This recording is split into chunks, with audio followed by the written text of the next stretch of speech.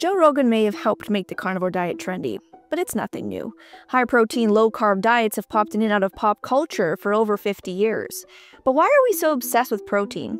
And what impact do these diets have on our bodies and the planet? From the carnivore diet to Atkins, paleo, and keto, high-protein diets have long romanticized meat. But while some proponents of these diets claim humans evolved as hyper-carnivorous apex predators, there's no conclusive evidence our ancestors ate only meat. And in fact, an increasing body of evidence suggests our ancestors were more gatherers than hunters. The desire to eat how cavemen ate is part of a broader growing fascination with so-called natural living, guided in part by current political narratives around health and identity. The promotion of high-protein, meat-heavy diets has increasingly intersected with right-wing politics, hypermasculinity, and white nationalist ideologies. Figures like Jordan Peterson and influencers in the alt-right space have championed carnivorism as a rejection of liberal dietary norms, with meat consumption framed as a symbol of strength, traditional masculinity, and resistance to perceived globalist agendas. The meat industry has helped amplify this narrative, with marketing campaigns and online meatfluencers. But North Americans aren't in need of more protein. On average, they're already eating around twice as much as necessary, and meat-heavy diets can elevate cholesterol, increasing heart disease risk. Studies have linked the carnivore diet to kidney stones, the paleo diet to neurological issues in mice, and high-red meat consumption to higher diabetes and cancer risks. High-protein diets do often lead to some short-term weight loss,